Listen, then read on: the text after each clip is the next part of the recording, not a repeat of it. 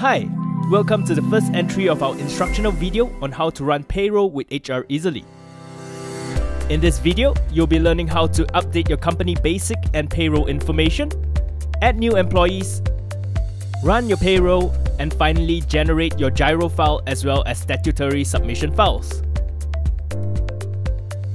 Let's get started by first logging into our account. To do so, head over to the URL bar, key in app.hreasily.com and hit enter. From here, key in your email address as well as your password and hit login. Once loaded, you'll find yourself on the home page, also known as the dashboard of your account. Here, you'll find several useful tools such as a nifty calendar. You can expand this calendar simply by hitting the drop-down arrow. In this calendar, you'll find useful information such as upcoming payroll and CPF processing reminders, approved annual leaves, as well as upcoming holidays. With this, you can better plan and manage your upcoming schedule and ensure that you never miss another deadline. From here, you'll also have the option to run your monthly or fortnightly payroll, create a new ad hoc payroll, and if you're subscribed with our leave module, you'll also be able to approve pending employee leaves. Now that you're familiar with your homepage, let's go take a look at some of the key navigations you should also familiarize yourself with. Up on the top right corner, you'll find 3 icons, with the first one being Other Branches or Companies. Here you'll be able to toggle between the many companies or branches you're managing, and if you like to create a new branch or company, you may also do so here. All you have to do is fill in the company name, business registration number, as well as a new URL to create a new branch or company.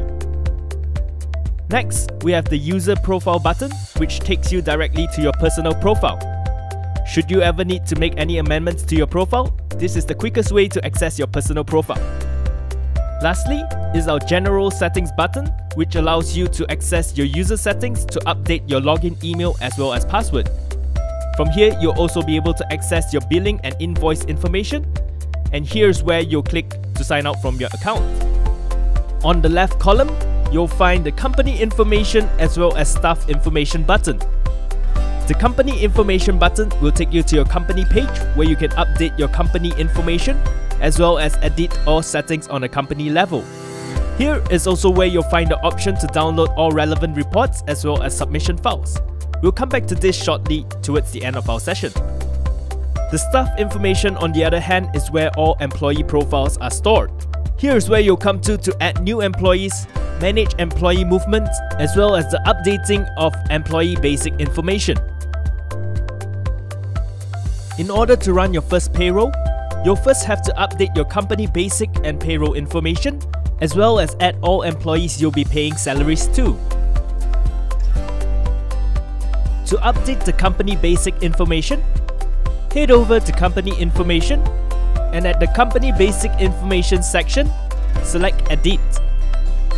In the pop-up screen, go ahead and update and amend all mandatory fields, which is your company trade name, establishment year, as well as company type. You may also take the time to update the non-mandatory fields such as your website, contact information, and so forth. Once completed, go ahead and hit Save.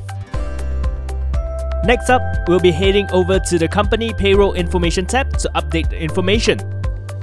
Once on the page, go ahead and scroll down to the Company Payroll Info section and hit Edit. Once again, in the pop-up screen, go ahead and fill up all mandatory fields.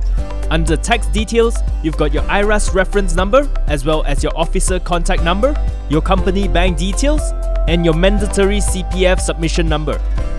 Last but not least, under the Payroll Details, choose between paying salaries monthly or fortnightly, indicate when you'll be paying your employees for reminder purposes, and of course, indicate when you'll begin using HReasily to run your payroll. HReasily will generate your first payroll based on the month indicated here. The last thing we'll be doing here is adding a company logo, which is also reflected on payslips. To do so, scroll on back to the top of the page and click the camera icon. From here, go ahead and select your desired logo. And there you have it, we've successfully updated our company basic and payroll information. Next, to add new employees, we'll now go over to staff information. From here, we'll go ahead and select Add New Employee. go ahead and fill in all the mandatory fields, which are the full name, gender, birthday, nationality, residency status, ID type, ID number, race, and religion. If you'll be running payroll for this particular employee, be sure to also check the following option. Lastly, you can grant online access to your employees by checking the following option. To grant online access, you must first ensure that the email field has been filled.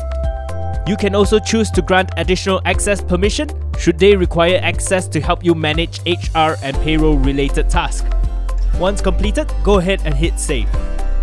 Upon completing the employee basic information, you'll automatically be redirected to the employee payroll page. We'll first edit the payroll information by hitting the edit button. Go ahead and fill up the payroll details based on how you'll be paying your employee. The statutory fund settings will automatically be set based on the race you selected under the basic profile. Lastly, you have the option to enable payslip notification if an employee has been granted online access. You can also enable passworded payslips, which by default will take the employee's ID number. Moving on, we'll go ahead and input the employee's current employment details. Here, you'll be able to input the employee's destination, employment status, for example probation or confirmed, the join date of the employee, as well as the salary amount. Upon completion, go ahead and click the update button. This brings us to the last employee setting, which is the work hour settings. Here, you'll be required to indicate if the employee is paid on a monthly basis or hourly basis, where hourly basis will be based on total number of hours worked in a week multiplied by the pay rate. For a typical office employee who works a 9 to 5 job from Mondays to Fridays, go ahead and select monthly basis and fixed hours. From here, in the total hours worked in a day, go ahead and indicate 8 hours. For this example, I'll go ahead and update the start time and end time to 8:30 to 5:30. You also have the option to indicate if Saturdays and Sundays are working days for your particular company. Once you're done, go ahead and click Save. With that, we've completed the setup process and are now ready to run our payroll. If you're looking to add multiple employees in one go, don't worry, we have you covered. All you have to do is go over to Manage Employees, select Add Employees, and from here you'll have a sheet where you can add all your employee details in one go. To run your first payroll, all you have to do is click the Run Payroll button found on your homepage.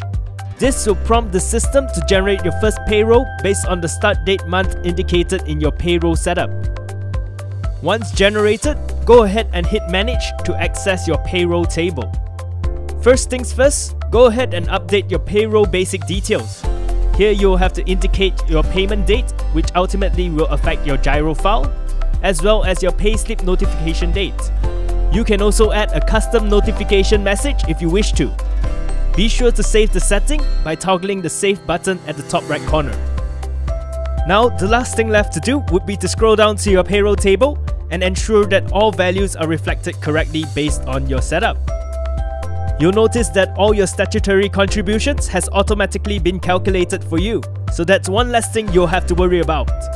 And of course, if you need to add additional pay items, for example claims or allowances, you may do so by hitting the Add Pay Item button and selecting from your list of pay items. If you need to create your own custom pay items, you may also do so by referring to our knowledge base articles. If you'd like to view the payslip, simply click on the View Payslip located under the employee's name and you'll be able to take a look at the copy of the payslip. You'll also have the option to add additional comments or remarks which will appear in the payslip. All you have to do is right-click and add a comment. Once you've verified all the amounts and you are ready to move on, you have the option of saving the payroll as a draft, have it submitted for approval, or in this case, simply go ahead and approve it. With your payroll now processed, all that's left would be to generate your Giro file as well as your CPF submission files. To do that, go ahead and scroll down to the bottom where you'll find the Giro file as well as your CPF submission file. From here, go ahead and generate the relevant files and have it submitted and processed accordingly. With that, we've come to the end of our first instructional video. We hope you found this video helpful, and if ever in doubt, feel free to reach out to our support team who is ready to serve you from Mondays to Fridays at 9 AM to 5 PM via our intercom chat. Until our next video, take care.